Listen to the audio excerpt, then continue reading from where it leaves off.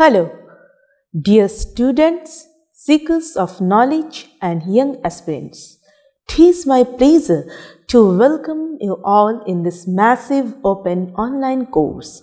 This is offered by IGNOU through the platform of SWAM. It will be immensely beneficial for the student of literature. Today, we are going to deal with one of the greatest intellectual and Indian writing in English. His name is Nirad C. Chaudhuri. Nirad C. Chaudhuri is one of the greatest intellectuals and writers in modern India. He was born on November 23rd into a middle-class family in Kishoreganj, a small town in Mymensingh district of East Bengal, nowadays known as Bangladesh. He was educated in Bengal and took his BA Honours degree from the University of Calcutta. He studied MA degree in history but was unsuccessful in the examination. Even as a school child, he was fascinated by books and intellectual life. According to C.R. Mandy, I had hardly met an Indian writer, said C.R. Mandy once, with such coruscating intelligence, his brain dances like fireflies before monsoon. I would always rate him cerebrally and stylistically in the top class of Indo-Anglian writers. Nirad C. Chaudhuri was extremely fortunate in his marriage. As Anita Malik puts it, Nirad C. Chaudhuri would not have been what he is without the patience and unfailing support of his wife. In 1955, he went to study abroad for the first time in his life. The British Council arranged for him to visit England, where he spent 5 weeks at the invitation of BBC. His first book was the autobiography of an unknown Indian that made him famous. Though he was denounced as Anglophile, his mastery of English is admired. The book deals with an account of the other side of the sea. The book is divided into 4 sections: early environment, first 12 years, education, and into the world. Early environment is devoted to the background describing Kishoreganj, his ancestral village. First 12 years describes his birth and early life. Education deals with his childhood. He spent at high school and college in Calcutta. Into the World is an essay on the life in Bengal in 1920s rather than an account of Chaudhuri's life. Chaudhuri's The Autobiography of an Unknown Indian is an autobiography, history, sociology, anthropology, Indology, and political analysis. In fact, culture, social acts and social relationships, class distinction, ethnicity, rural and urban communities, family and kinship, economic, political, religious, educational, recreational, welfare and aesthetic institution all find place in Mr. Chaudhuri's book. The Autobiography of an Unknown Indian describes the social and political conditions in which an Indian grew to manhood in the early decades of the country. Chaudhuri's second autobiography, Thy Hand, Great Anak, composed in the year of 1987. It is an exploratory study of Indian political and social ethos. It opens up in 1921 when he was in search of a job. It reflects the ups and downs of his career as a clerk, journalist and unemployed scholar gypsy, secretary of Sarath Chandra Bose and broadcaster on AIR. It closes with an writing and reception of the autobiography of an unknown Indian. The greater part of the book deals with politics and social conditions. Chaudhuri lived through the crucial period of Indian independence and great socio-political changes. His opinions are debatable, but he deserves to be read.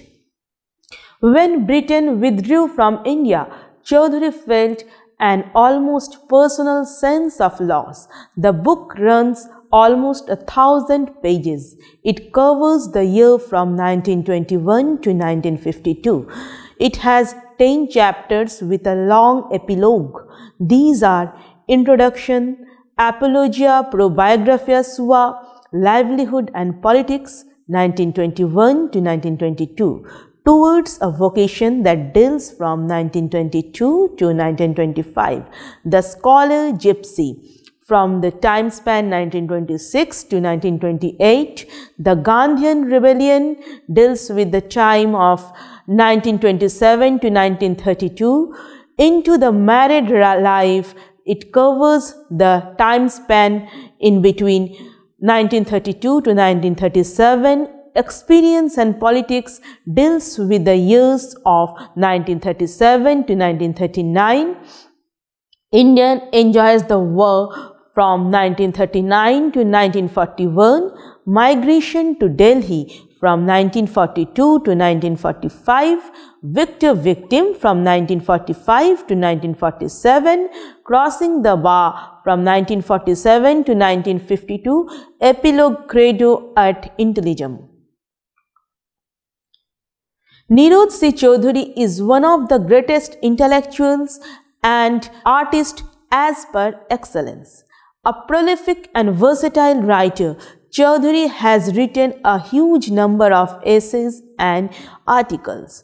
These are the Autobiography of an Unknown Indian, Thy Hand, Great Anak, Intellectual in India, The Continent of Sirs, A Passage to England, a Travelogue, To Live or Not to Live, and Hinduism.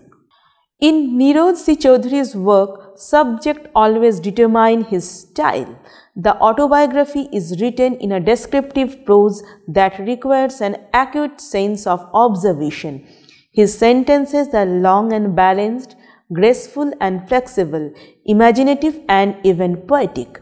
For example, at Kisorganj, the mist hung over the landscape exactly like a veil of fine muslin.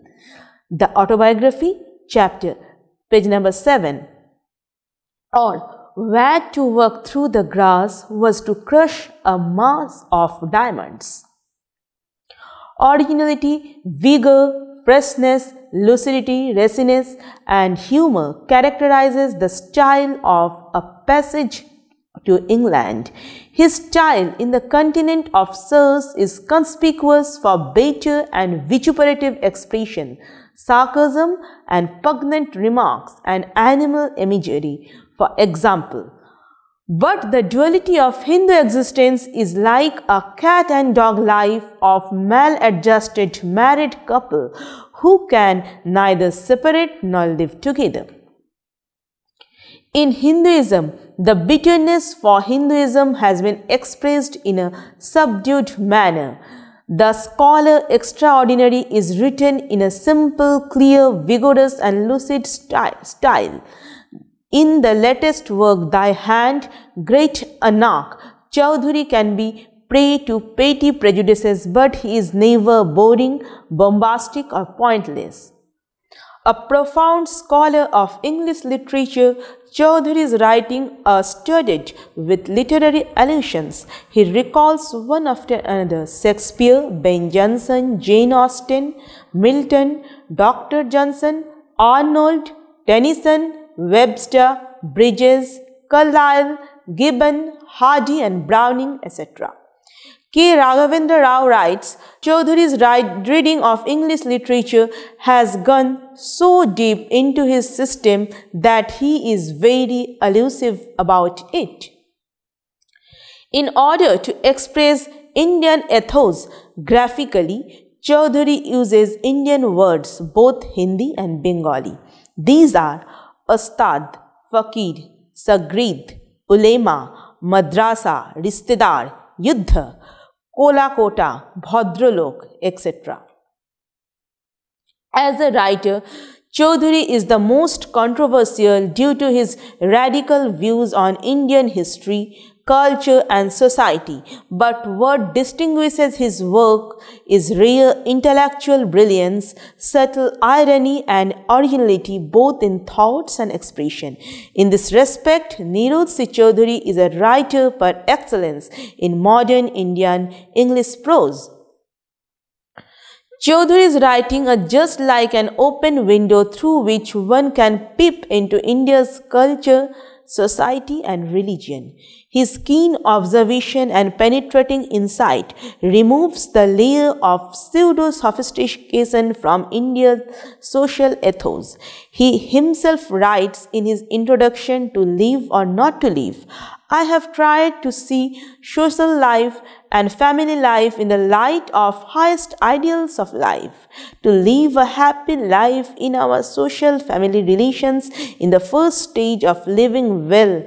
It will also be seen that I have not shrunk from probing into sociological foundations of our social and family life.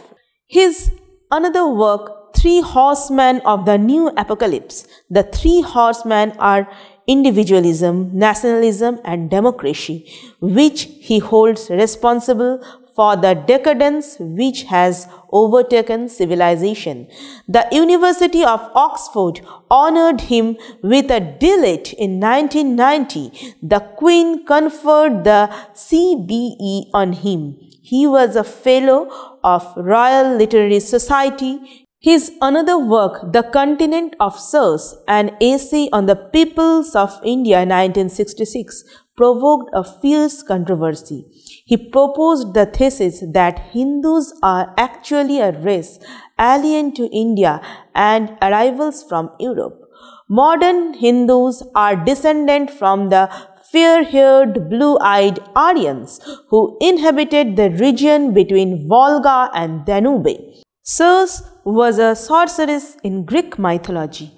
Anyone who drank from her cup was turned into a pig, and this was the fate of the companions of Odysseus, Ulysses in the Odyssey.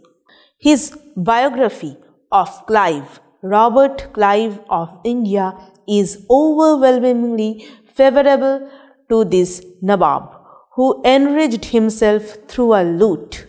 Chaudhuri attempts to justify Clive's life on the grounds that the acceptance of gift was not contrary to the regulations then in force. Clive, page number 260 to 261. Scholar extraordinary, the life of the Professor R.T. Hon-Friedrich Max Muller. Another important work is A Passage to India. A passage is devoted mainly to the glorification of England and English society, culture and literature. Radhakrishnan Murthy rightly observes, India clings to him like a shadow, for it is his shadow, and once again we witness the combat of shadows. Chaudhuri unscrupulously condemns everything Indian, especially everything Hindu. Casting aspersion on the Hindu way of worship and glorifying English style of worship, he writes, we go to temples to look on the image of a divine potentate and to which the ceremonials of its daily life, which are modelled on those of a king. But certainly the English people did not go to their churches to look on a divine ruler and his daily life. The continent of Sir is remarkable for the expression of Chaudhuri's highly prejudiced and individualistic, idiosyncratic, controversial and myopic sociological, religious and historical devices of vituperation and seed hatred. He fails to see the living dynamic, the vibrant and ageless spiritualism of India. To live or not to live evinces Chaudhuri's wisdom and knowledge of life. He says much of his prejudice and virulence. In it, he considers how can we have a happy social and family life under the conditions to which we are born in this country. It is divided into two parts. The first part deals with the social life in India and the second part with the family life. He seems to love his country and countrymen and tells them the first requisite for getting happiness in the company of others is to learn to love unselfishly and make others happy. It is the surest way of getting happiness for ourselves. Chaudhuri emerges as an inveterate Anglophile in his writings. His early upbringing instilled in him great fascination for England and the English way of life. He adds, on the contrary, the older idea was made fuller or more real. That means for me, even after experience England of English literature remained the true England. The circumstances of his life and his embittered experience strengthened his Anglomania. He is as loathed by chattering classes in India as he is becoming a cult figure amongst the minute band of Indophile gentry in England.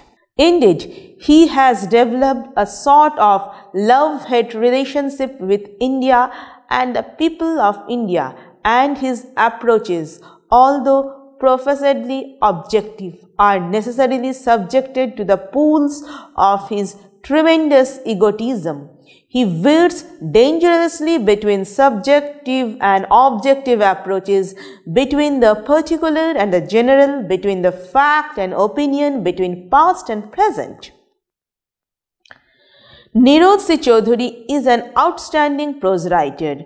His matchless craftsmanship and superb style assign him a rare place in Indian English prose. He is aware of his envious role as a writer, but he dislikes to be called an Indian writer. He vehemently declared that I am politically an Indian national and by birth a Hindu. I have never denied nor shall I, but this is quite irrelevant to my writings in English.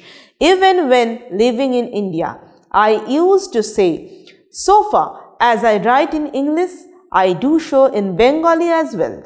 I am not an Indian writer, but a writer in India. I refuse to admit racialism in literature. Any literature in any particular language is made one by that language and cannot be classified in racial categories.